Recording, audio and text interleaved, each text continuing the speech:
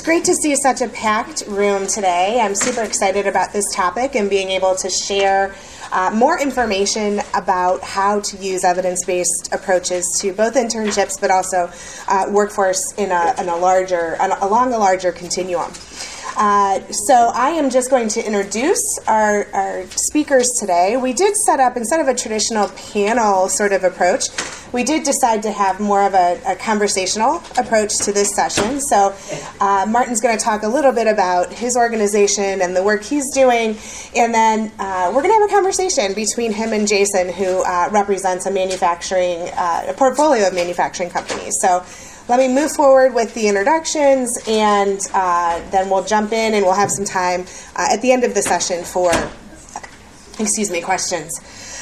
So over to the far left, well, I guess you're right, my left, Jason Drake. Jason joined the Dante Moore Company, a Cleveland-based portfolio of small to mid-sized manufacturing companies in 2014, and he serves as the Director of Education and Workforce Development. In this role, he works hands-on with the Dante Moore leadership to build pipelines of manufacturing workers and develop incumbent worker training programs. In addition, because as if that's not enough, Jason is also the co-founder and executive director of the Workroom Program Alliance, a 501c3 that is specializing in delivering education and training to underserved students within the Cleveland area. I'm going to tell you he has a PhD, wow, and spent 10 years teaching at NYU, and we're thrilled to have him back in Northeast Ohio. Most interestingly, perhaps, Jason grows orchids and knows enough about chickens to tell me that I shouldn't have any. Martin Scaglione is the CEO of the Hope Street Group, and Martin has really made it his life's work to create access to learning and opportunities for those in need. His most recent roles include the co-founder and CEO of Veritas Learning, a talent technology company, and president and COO of ACT's Workforce Development Division, where he actually launched the National Career Readiness System and helped drive President Obama's Job Council's Right Skills Now program.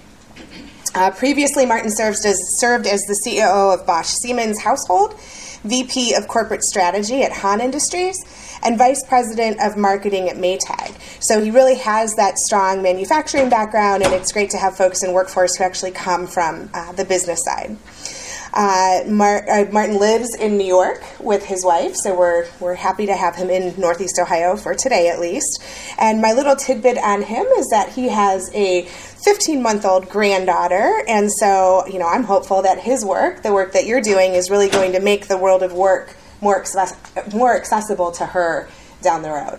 So with that, I'll turn it over to Martin to get us started. Thank you. Do we have a control to advance the slides? I'm sure we have one somewhere. Yeah, didn't even realize that. Oh, right here. There it is. Thank you. Thank you. Thank you, Rebecca. Mm-hmm. All right. I am going to stand up, Jason, if that's okay, so I don't block the screen. Because the slides that you're going to see are so powerful that I don't want to. Yeah, there we go. That's the first slide I want to kick us off with, and I'm going to make certain people can hear. We think in America there's a signaling problem. Have you heard that before? Signaling? Has that come across your radar at all? It's the idea that, on one hand, the communication between the interested stakeholders in workforce, they're not working well. We actually think it's deeper than that. So a little bit about Hope Street Group and what we do. We were started on Hope Street in Los Angeles, California by McKinsey, the great consulting firm. So we were spawned by that organization. There was a group of leaders there, as well as some leaders that were part of their network, that felt that our political system was not working well. This goes back to the early 2000, 2001, that legislation and policy was not really advancing in a way that would be creating economic opportunity in our country. I do have to pause and ask, how well are we doing today by comparison to 15 years ago? So the experiment of Hope Street Group, going back to that time, it continues as not just an experiment, but more as a social enterprise that's designed to try and get at root cause problems that are ailing our big systems like workforce and education. So part of the work when I joined the firm as the CEO 4 years ago was to dig underneath the workforce system and understand what really is ailing the workforce system and preventing individuals from finding the opportunity that we think all Americans deserve here in America. And we termed it the signaling issue. And it was more than just communication. It was really about an individual progressing towards a place of prosperity and finding barrier after barrier after barrier. Some of those were intentional, yes, but for the most part they're not. It was that the fact that there was not access to the information that was necessary for people to meet their full potential. So I ask you this question that we ask often when we do our surveys and our research. Do you know what you need to know to meet your full potential? It's very obvious from the Gallup research, if you were to triangulate that data to that question, that people are in need of coaching. They are in need of intermediaries primarily because they don't know. And so they rely on a third party to help inform. An optimal system would say we don't need that third party. An optimal system would say that are very clear and transparent, and I clearly have what I need to understand what's going to be available and where I can access that information so that I can find that opportunity that meets my full potential. So I can have the job that I want. So that's what that's about, the whole signaling chart, that infographic. And if we think about how that might work in a better way, is really what the effort is about. Can employers signal in a more profound, precise way what's necessary to be successful in an occupation? Can an educator use that information to help articulate the training and the preparation that's necessary for a specific occupation? Ultimately, can an individual navigate because there's a clear and transparent system? So it's aspirational on one hand, and it creates what we believe now today is a movement across the country to improve the signaling. The troika of the individual, those who prepare, and the employer is very, very messy. We heard from Art this morning speak about what they're doing with internships. That's a method, right? We heard Dr. Berkman speak about method. And they're going to be very different methods across the country, but if we can improve the signaling, and the analog that we use is the blood marker of the job. If we can get to the level of detail around the occupation, it will help inform the system a lot better. And by the way, that information is available. So a little bit more about what we've done. I'm sorry that slide did not come out well. Is we've created field practice. And one of the field practices is in healthcare. In order to experiment with this idea of signaling in a more scientific way, you've got to create fields of practice. And what we've done is tried to create fields of practice with employers who are leading in the healthcare space by establishing what are the necessary requirements for success in a particular job. So we have 7 markets set up across the country where this test is underway. It's been underway for about 18 months. It was originally sponsored by the White House. And the idea was that if employers can lead a competency-based methodology for career pathways, and by leading it means providing the field practice, helping with the coalescing of the individual stakeholders that might be a participant in that practice, we could in fact change the landscape of what the workforce would look like, but also how the workforce would operate inside of healthcare settings. So across the country today, there are 7 markets. There are 2 in New York, Bronx and the Queens. Fairview Health is the employer that's leading the Minneapolis initiative. In West Michigan, it's the Trinity Healthcare System. In Sacramento, there's a coalition of hospitals, Dignity, Kaiser, UC Davis, and others. Same thing is true in Denver. And in the Carolinas, in particular in Charlotte, the largest public health care system, Atrium Health, formerly Carolina's healthcare system, is leading that effort. And so far, we've seen very positive results. And I'll give you an example of what those results are in just a moment.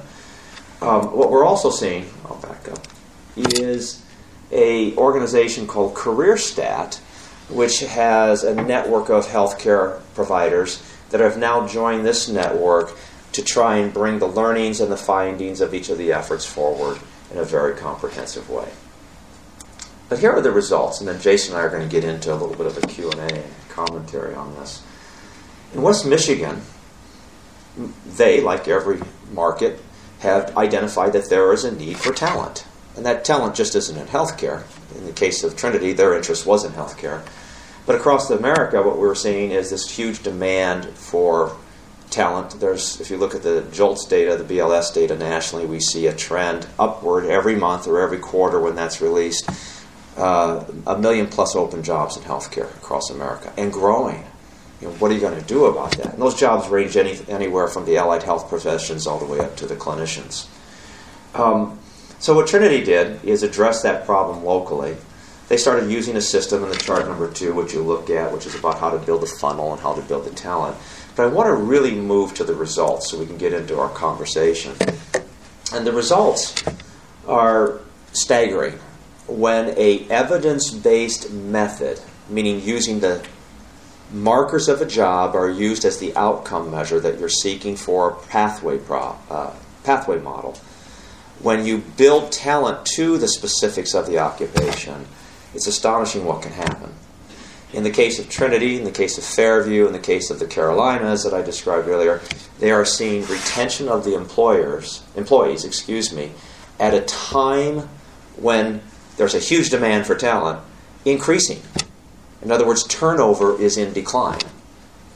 What they're also seeing is employee engagement at an all-time high. Why? Because the individual employee now is using the skills that they've been trained to, and they're deeply engaged because their productivity is higher. It exactly triangulates to what Scott was speaking about with his Gallup research. And what I think is the most interesting is diversity. West Michigan is a classic example whereby their non-white population in West Michigan is about 17%, yet Mercy Health in West Michigan is hiring and retaining help approaching 35% in skilled professional roles at the highest levels of engagement ever in the history of the company. Now, what that's meant for that organization is they're returning to their bottom line, their ROI, significant profitability. So much so that the goal now is to roll out this particular practice throughout the entire Trinity Health system. So the question that I pose to this group and what we're going to discuss now is, can this work in other industries? Can this method work in other industries? Can we deploy that, and what would be necessary in order to make that happen? So I'll close with those opening comments, and I don't know what slide I want to leave up. I think I want to leave that last slide up, even though my head will be blocking a portion of it, because I think we're going to come back to this in part of our dialogue. Okay. Yeah, so thank you. So just to start out, I think the manufacturing sector is in similar straits that the healthcare sector was in. The 1 million jobs openings that you just mentioned. I think Deloitte did a study in 2014 estimating somewhere between 2 and 3 million jobs will be available in manufacturing real soon. The average age of a machinist is something like 57 years old. So we've got a huge amount of institutional wisdom about to walk. So, why do you think this work, getting back to the question that you just posed, or maybe how could this work best be replicated in an industry like manufacturing that has some real differences from the healthcare system? Yeah, first I think it's important that we recognize the difference between the healthcare practice, if you will, and manufacturing. They both involve people, for certain. Oh, thank you. Little hard to hear. Is it? Okay, yeah, sorry. Thank you. Yeah, they both involve people, and they both produce, some type of outcome. One of the things we discovered in our work and the comparisons between the two industries is that healthcare providers, institutions, the hospitals locally, they feel like there is a social obligation to be providing for, the citizenship a service, much like a public service, streets, roads, schools, systems, etc., the healthcare. So there's this deep commitment to the community. Whereas in manufacturing, as committed as a manufacturer may be, their primary customer, if you will, is those who buy their products. And so it takes a little bit of a different mindset shift. The other key difference between the two industries is that hospitals pretty much look the same. Other than the size of the hallways, the height, the width of the hallways, they're all using the same equipment. And they're all pretty much in compliance with what are regulations and standards. Whereas in manufacturing, it's very different in that regard. There's a culture inside of every one of the manufacturers. Their machines may be calibrated different. I know, I worked, as you do, worked in manufacturing. I worked in manufacturing for 25 plus years, and we thought, oh my goodness, what we're producing and what we're providing and our machines and our equipment and our process and so forth is just superior than to our competitor or in the industry. And in some cases, there may be some truth to that. So the result of that is that the standardization of people, or the standardization of how we train and prepare people, is somewhat different. But that said, understanding what's necessary for success in a job is the exact same process. The requirements of a position can be clearly defined, whether it be a medical assistant or a machinist, or a CNA or a welder. I'm not saying those two jobs are the same, but you can actually get to the DNA of each one of those occupations, which then enables you, when you're moving through this pathway model, to get very specific about what job 1, job 2, job 3 might look like, and what a progression or an opportunity might look like for someone inside of a career. So knowing where I'm going to land and where I'm going to go next, not only is the job title, but also what's required underneath to find success. So that would be the commonality. Right.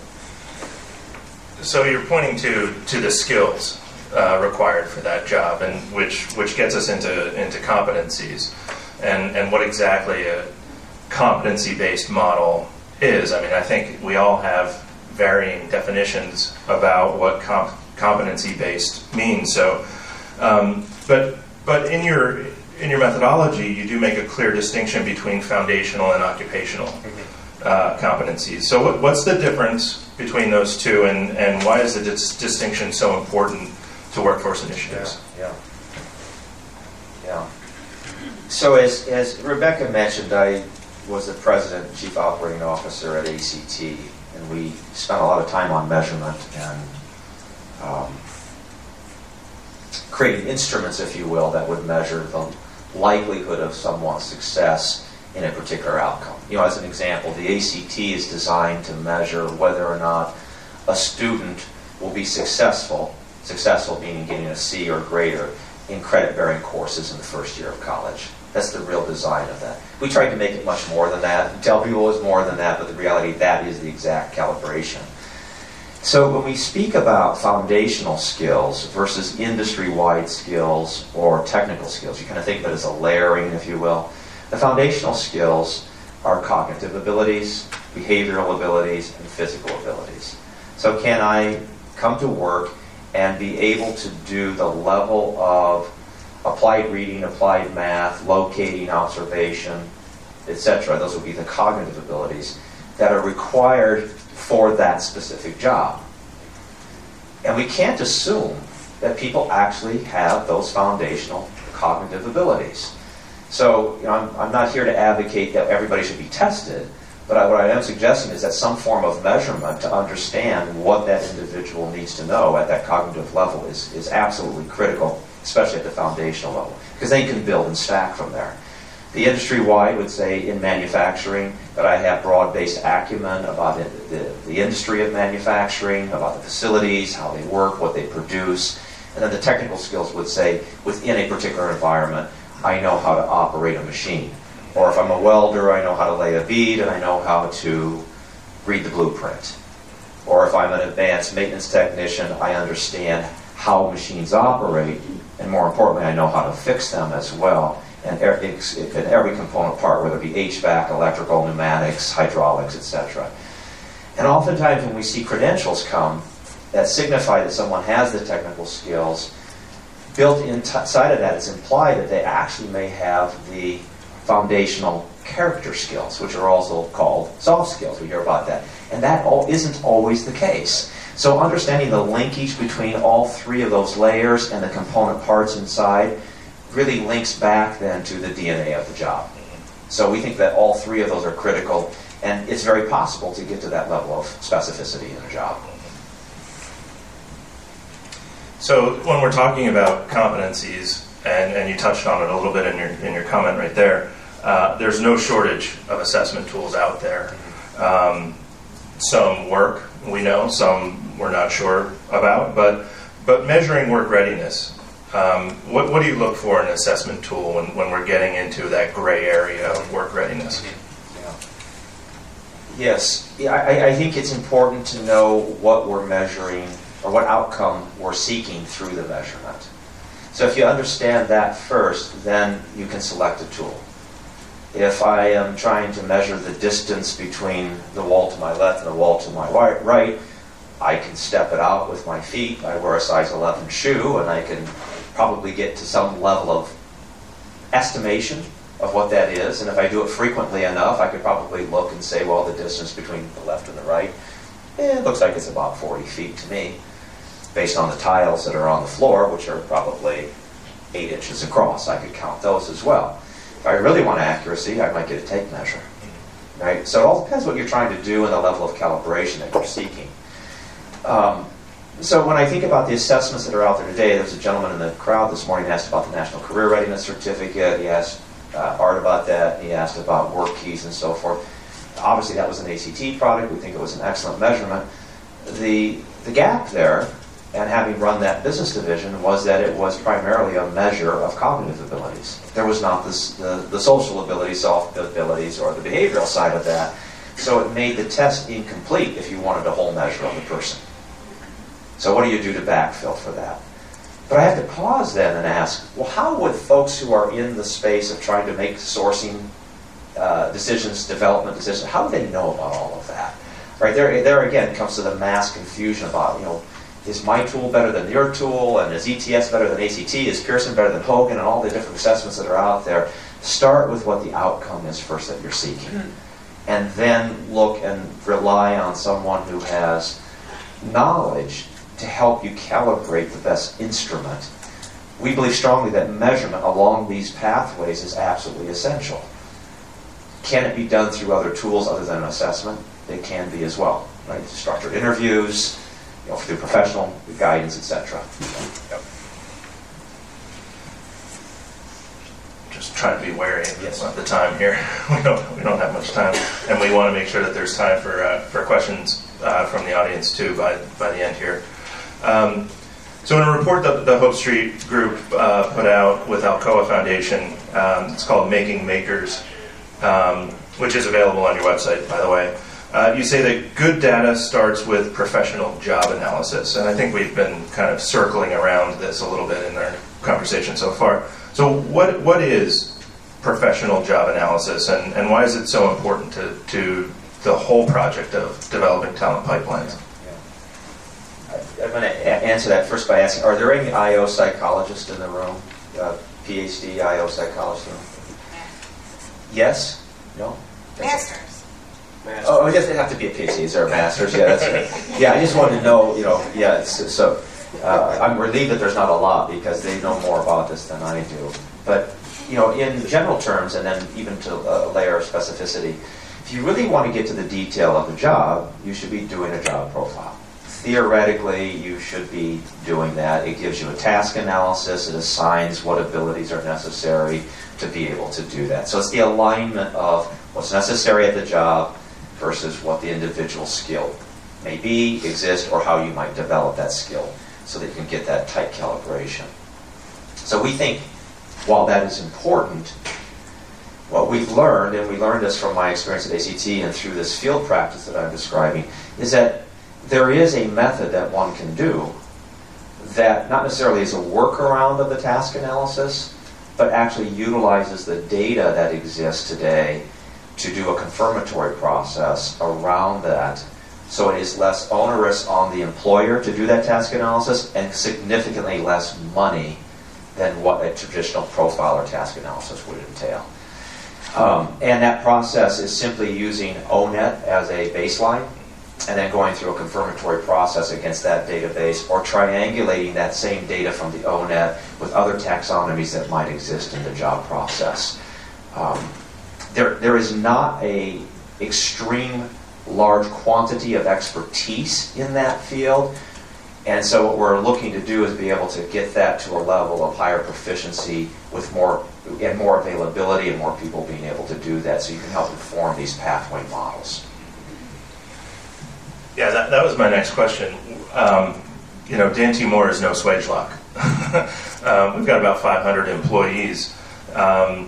And though we clearly see the need to become more involved in building talent pipelines because all manufacturers are suffering, not all companies are willing or able to commit that money or man-hour, those money or man-hours, without some guarantee of a return on investment.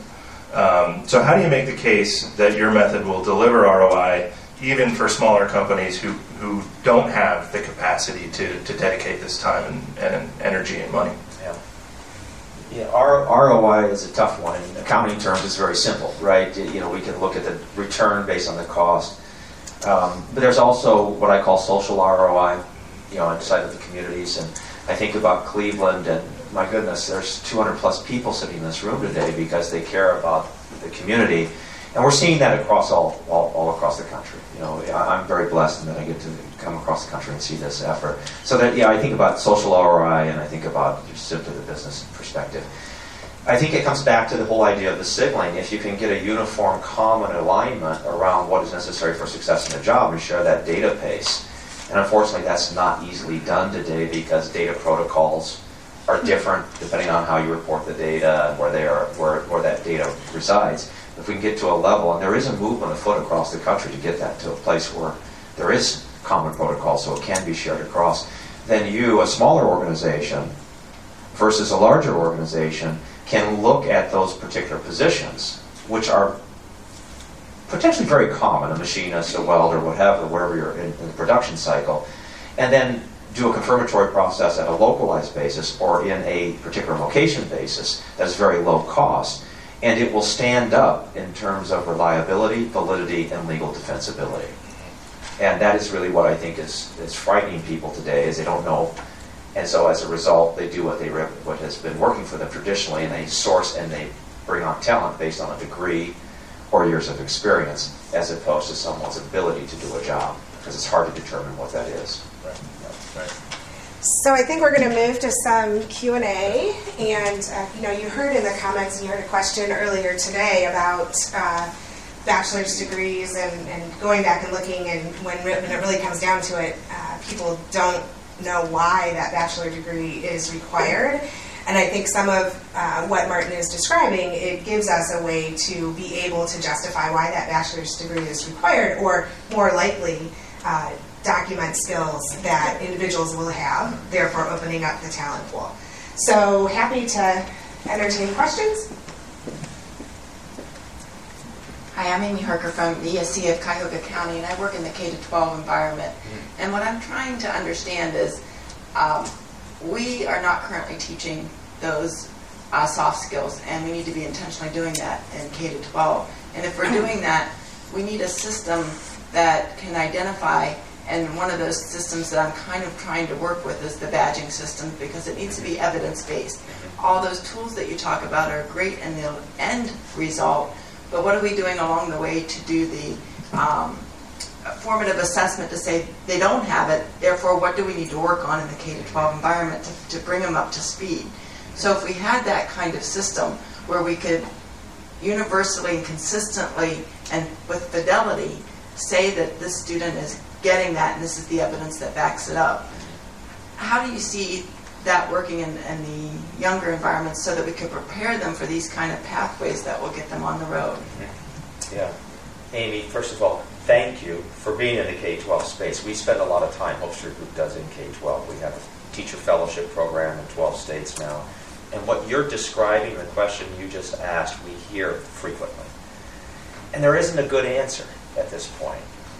What we think is the right answer, and I'm not saying that we're solid in this thinking, is that if you were to back map off of the end game, which is a job, and start to see what that might look like in the early development. Now, we get a lot of pushback on that because that sounds like tracking a student, right? It sounds like you're putting a student in a track, and we're suggesting that's not the case. What we're saying is, let's get the data for the entire picture of work. Every single job can be codified. There are 900 job titles, 900 occupational titles that have been established by the ONET.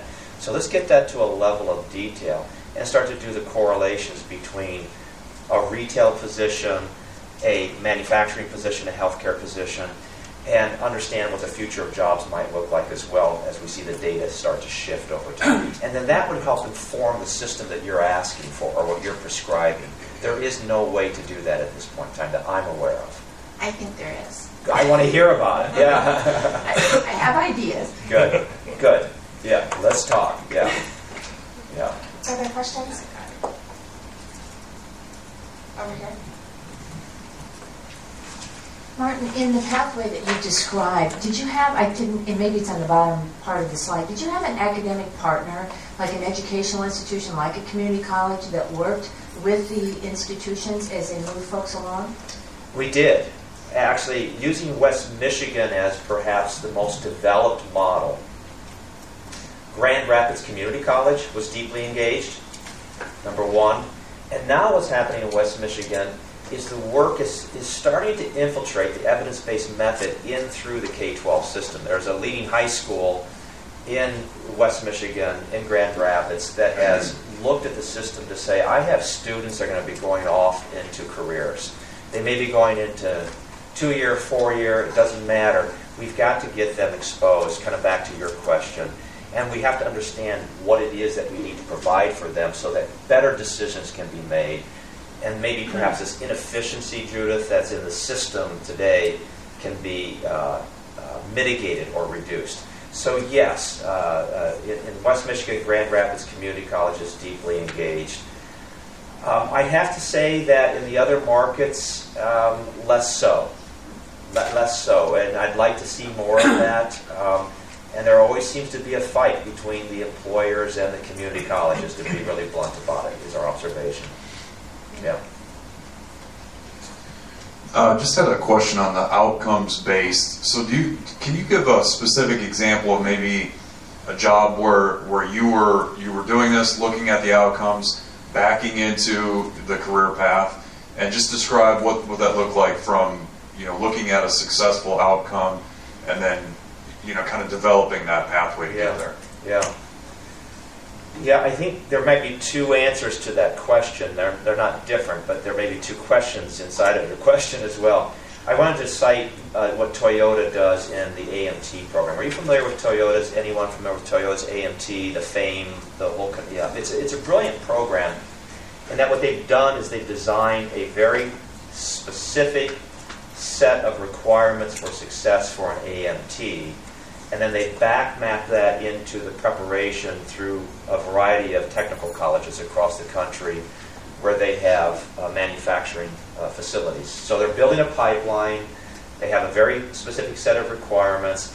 And it is a long journey, but basically the student, the learner, is employed at a manufacturer, not necessarily a Toyota plant, but a manufacturer, working, earning, learning, and getting a combination of education, hands-on training, classroom training, practicum inside of a simulated environment, and applying that out into the work environment. It is perhaps, in my mind, the most sophisticated program. It has a lot of rigor, and it's probably not for every single job and for every person. All right, so I think from that perspective, they've created a very clear path to a very specific job. What we have said in healthcare, and we also would think this is true in manufacturing, is that using this chart, I don't know if you can see this from the back of the room, that when you source talent, you should be thinking about bringing someone into an organization for job 3, even though you're bringing them into job 1, and knowing what that job 3 is and what that stair step should be. And along the way, how then do they, meaning the individual, fulfill the developmental needs so that they can be successful in job 3. whether that's signified through a credential, a learning that accompanies that credential, or the job experience. So that's why I say there's two answers. The Toyota model is very simple. You're going to be hired as an AMT, you're going to train as an AMT, and that's the ultimate position inside of manufacturing. And you may advance within the AMT discipline, but you're not going to move across from a welder to a machinist. Whereas in healthcare, we see the stair steps, and we see the same thing in some manufacturing positions as well. Okay, we have time for one more question. Industry has invested heavily over the years in industry-recognized credentials from a national standpoint. Have those played into your thinking and strategy along these lines? We know that Ohio Department of Education has adopted many industry-recognized credentials. Yeah, it's a great question. There's been a mass proliferation of credentials across all industries. And the question and the challenge is what's valid, what's reliable, what is there truth in credentials? You may be familiar that the Lumina Foundation is spending a significant amount of money to try and drive the truth in credentials. And they have funded an organization called the Credential Engine. I don't know if you're familiar with that or not. And the Credential Engine is designed to create initially a registry of all credentials, what those credentials mean, how they have been established in terms of their reliability and validity. And I think it's going to ultimately be a very useful tool. So yes, we think that credentials are essential. There is a mindset amongst selection and development of talent that you have to have some type of marker as a demonstration. The degree has been the primary proxy. A credential could serve as that proxy as well. But we have to understand what it means. So we believe in it, but we think that having validity and truth in those credentials is absolutely essential. Okay, thank you. So we have copies of a case study that was done on the Grand Rapids work up at the table. And if you are interested in staying updated on the ongoing conversations with Martin and his team about Sync Our Signals, please leave a card with me. We can keep you plugged in. And let's give our presenters a round of applause.